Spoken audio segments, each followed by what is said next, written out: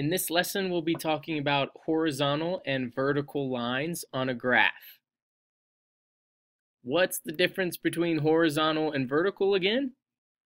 Well, an example is thinking about your phone. Lots of people are upset by vertical videos, especially on YouTube. It looks all nasty. You only see, it only takes up part of the screen because you shot your video up and down. And that's what vertical is, up and down. Horizontal is kind of sideways like this, thinking long ways, or like the horizon in the sky. The horizon is horizontal. It goes left and right. So what would cause something like that on a graph? Well, here's a nice example. The equation y equals 1. You can see here that there's no x value because the x value does not matter. The important thing here is that y equals 1. Well, where does y equal 1? Here's the y-axis.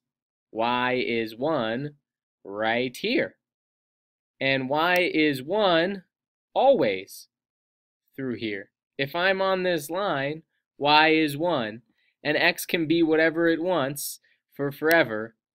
But this is the line always where y equals 1. Remember that the line represents the solutions. So, anytime that y is 1, x can be 0 as long as y is 1. That's on the line. Let's throw a bunch of 1s down here. This could be any point. 1, 2.655, negative 3.41. See, all these points land on the line because they're all solutions. Y is always 1. It does not matter what x is. So if y is 1, then 1 equals 1, and these are solutions. I can move this around, and whatever y equals, that's where my line's going to go. If y needs to equal 0, this is where y always equals 0. Always is 0 right there. If y needs to equal negative 4 or negative 5.3, that's where the line's going to go. Here's where y is always negative 5.3 along this line. And you can see if y equals a number, then it is a horizontal, left to right, like the horizon, horizontal line at that point, because this is the line where y will always be negative 5.3.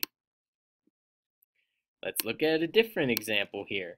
What about a vertical line?